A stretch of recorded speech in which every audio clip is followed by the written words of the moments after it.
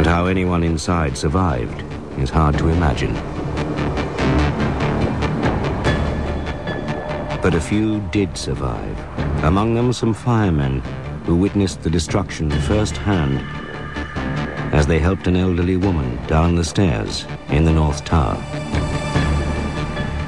We were all in this little pocket in this stairway between the 4th and the 2nd floor.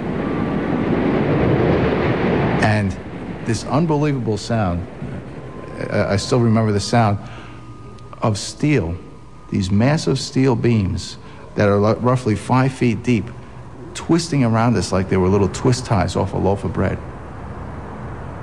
I'll never forget it.